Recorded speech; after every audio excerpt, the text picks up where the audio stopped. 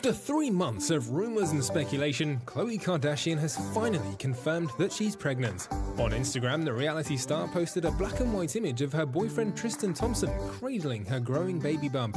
She kicked off the caption by explaining that it's her greatest dream realized: we're having a baby.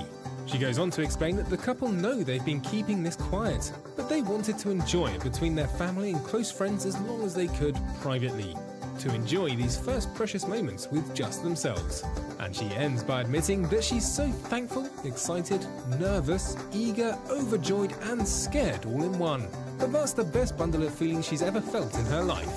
Later, Khloe took to Twitter to thank her fans for all their positive messages of support, confessing that she's overwhelmed with the response by you guys.